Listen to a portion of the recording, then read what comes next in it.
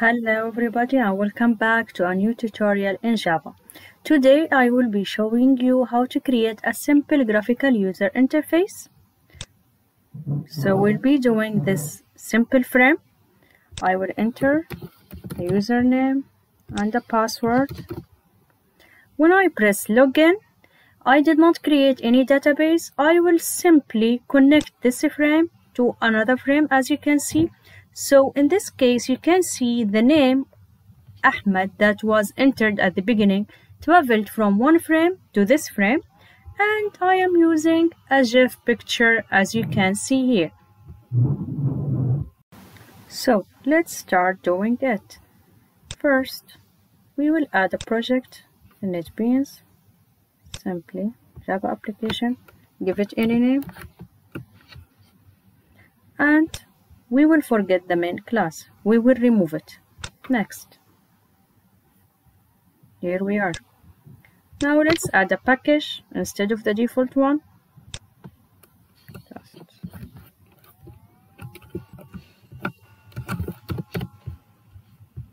For example. Now let's add the first JFrame. So here we are. We choose JFrame.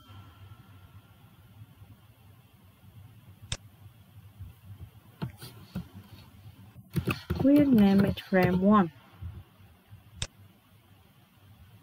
Here we are. I will add also the second JFrame. I will call it frame 2. Okay, let's start by designing the first frame. So I will start by adding a panel. Before going to that, now let's talk briefly about graphical user interface in NetBeans. As you can see here, we have the navigator. The navigator contains all of the objects that was added in your graphical user interface. So far, we only had the JFrame. As far as we add elements, you will see them here, and we could rename them as well. Moreover, we have this container. It has the items that could be added to design. We have labels, buttons, radio button, a lot of items. Just drag and drop. Then we have the properties. Whenever you choose an item, the properties will be displayed here. You could display them using right-click and then properties as well. You can control your element using properties. Let's start. We will add a panel. You can resize them simply. Now let's color this to gray, for example.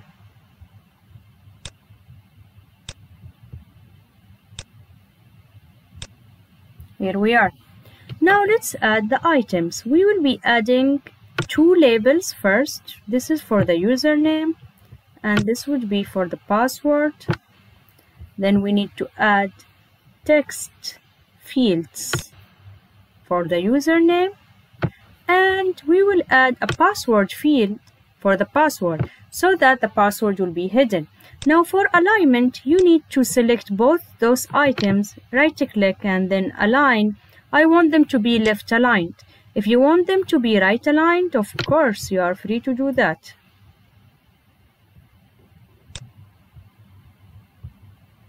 Now, let's write username here.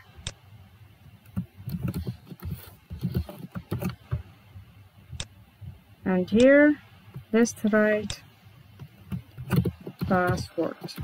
As you can see, they are right aligned. I prefer it to be left aligned, so I will do left.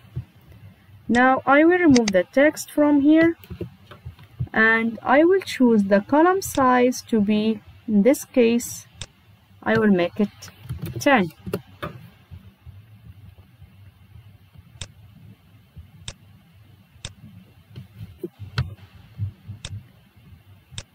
For the password as well, I will make it 10 columns and I will make it empty as well.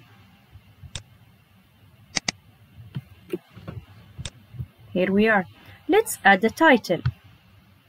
So I will add a label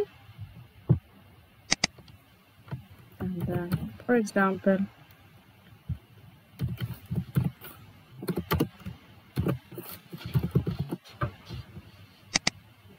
Now we could change the font type. I love this one. And let's make it bigger size, for example 24. You could make it bold as well. And then what else do we need? We could change the color. So instead of a black, I will choose blue. So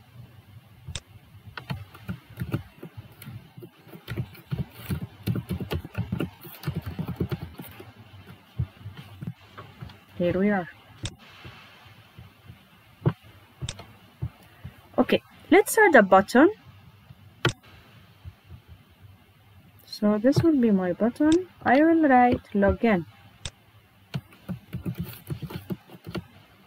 for example. Now I need to do another thing. As you have seen in the illustration, we have a simple picture here. So how to do that? In NetBeans, we will add a label, and for this label, you'll go to the properties and you need to select icon. So here we are, we go to icon. Then you will choose external image. I have downloaded this image.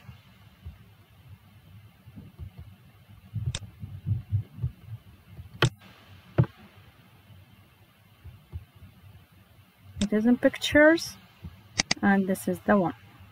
Here we are. I choose a PNG picture to be transparent. I will remove the text in the label.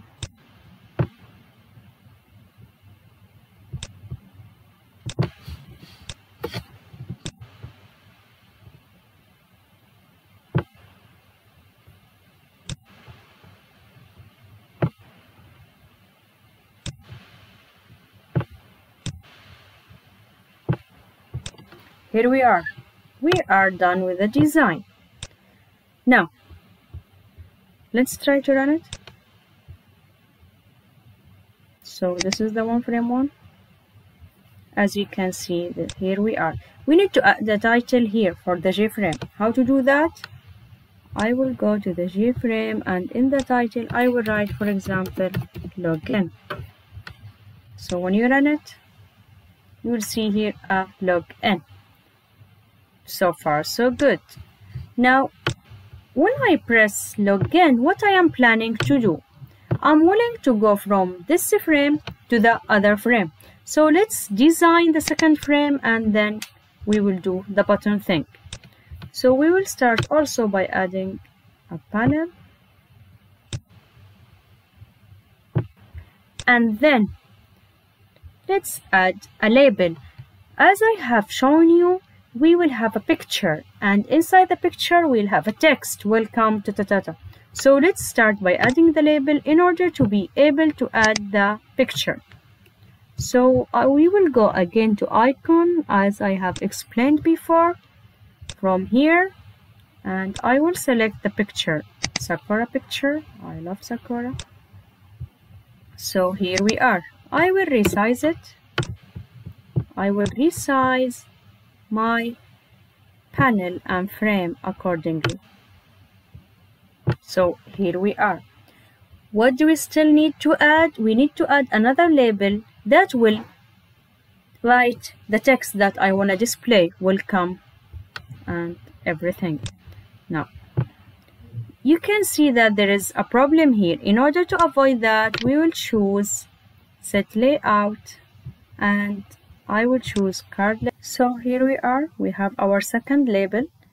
Now for this, let's specify the properties. So in this case, let me choose the font that I like. So here we are. Let's make it, for example, 18.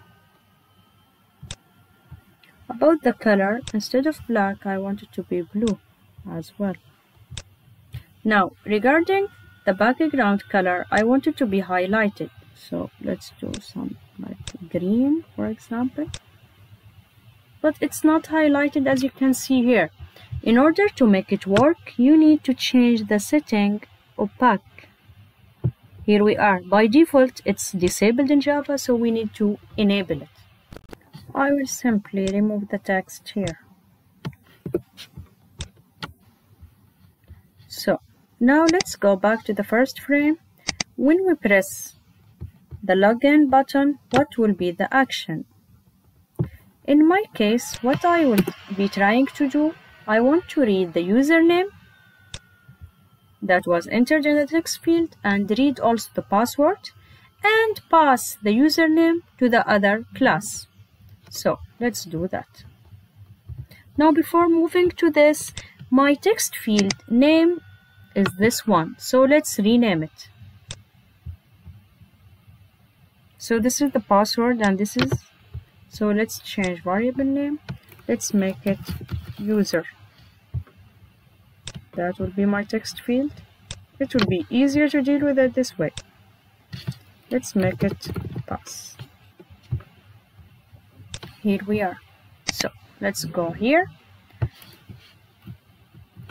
Now I will define a string called user s equal to my text field name, which is user.getText. This is a predefined method to get the text that was entered by the user. Then I will do similar thing to the password. This is a simple graphical user interface. I will not do any control. Generally, we do control, of course. Like for the password, we allow certain characters and certain length and so on. So what was my variable name? It is pass.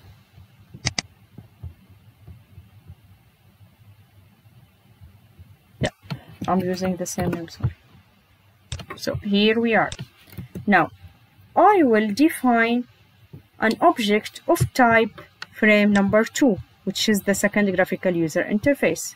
How to do that? Simply like defining any object in Java. Frame2 frame equals to new, the name of my class. Now I want to pass the user name, this one user s, as an argument. As you can see, I have an error. Why? Because the default constructor has no parameter. So we need to go to the other frame and let's add the other constructor. We have different ways to pass a variable from one frame to another. This is the first one. I will show you the other. So here we are, and I will add a string. In this case, I need only the user. So I will not be adding the password because I don't need it. So here we are. There is no error, not anymore. And then frame dot set visible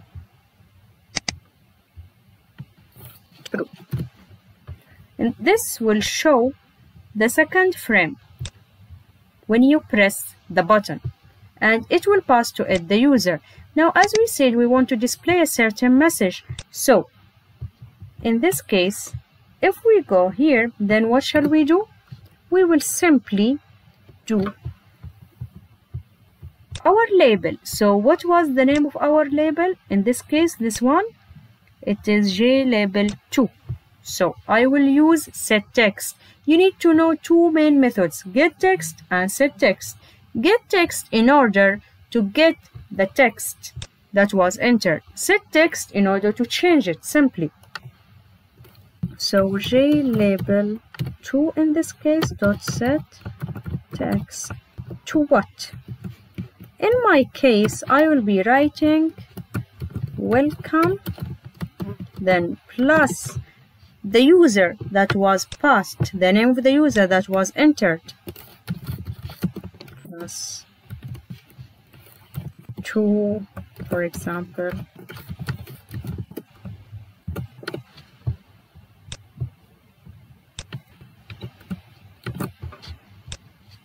Here we are.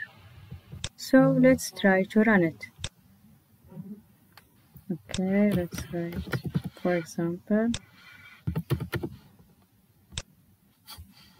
good, welcome Ahmed to Khulud's app, for example. Now, let's hide this one. I don't want it to appear anymore. So in frame 1, here we are, we'll go to the source, and after displaying the other frame, we will hide this. So we'll do this dot set visible to false.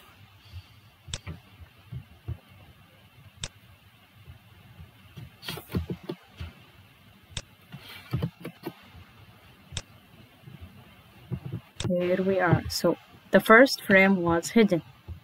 Good. Now in order to make it centralized like this, we need to add this line, set location relative to null. I have added this also when calling the second frame. So inside the button I have added set location regarding the second frame relative to null. So let's try to test it. It's centralized, as you can see. Here we are. We'll come to this one, and the first frame was hidden. That's all for today. Thank you very much, and see you in next tutorial, inshallah.